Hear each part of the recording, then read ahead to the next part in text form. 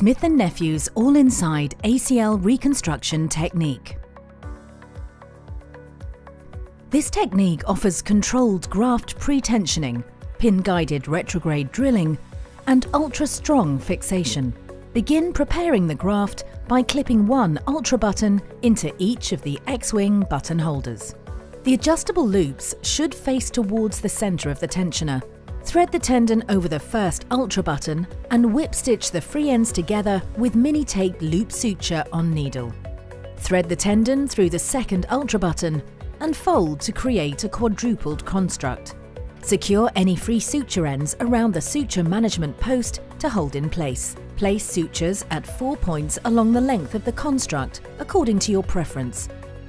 Apply tension to the graft by turning the handle on the X-wing until the desired tension has been achieved, referencing the tension scale on the device. Size the graft diameter with the slotted sizing block. The full femoral tunnel length can then be marked on the ultra button sutures to confirm button flip during later graft passage. Complete preparing the graft by marking the femoral socket length to confirm the graft position within the socket. Select the guide wire from the correspondingly sized AccuFix TrueNav retrograde drill kit.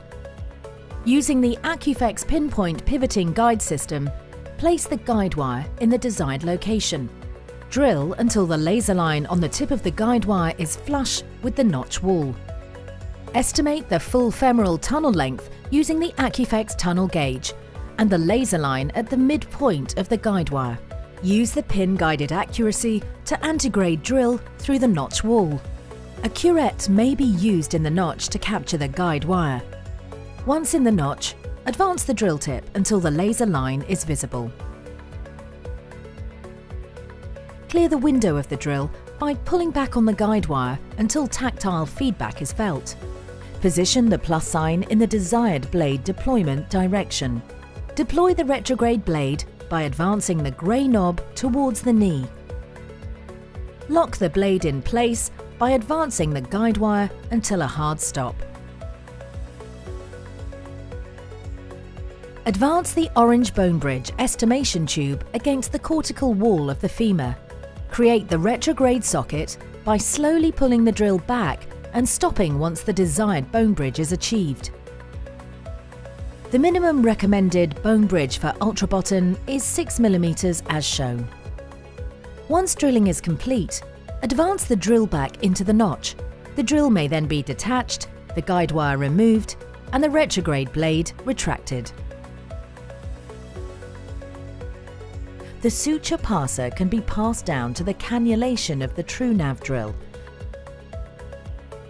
Repeat the TrueNav steps to create a tibial socket and tunnel. An ultra grab suture manager can then be passed on the tibial side.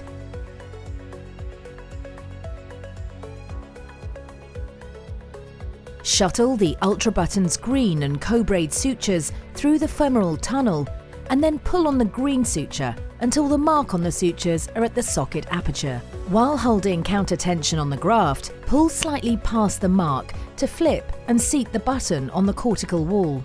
Initially, reduce the femoral ultra button by pulling on the co-braid sutures while holding counter tension on the graft, stopping short of the full socket depth marked on the graft. Shuttle the tibial ultra button sutures through the tibial tunnel and pull the graft into the socket. A small extendo button may then be loaded onto the tibial ultra button to increase the button size. Reduce the tibial ultra button until the graft is bottomed out within the tibial socket.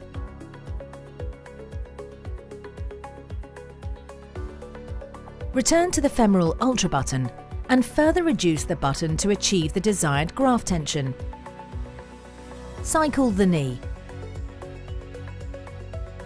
With the knee in full extension, assess ACL tension and fine-tune as needed with either ultra button.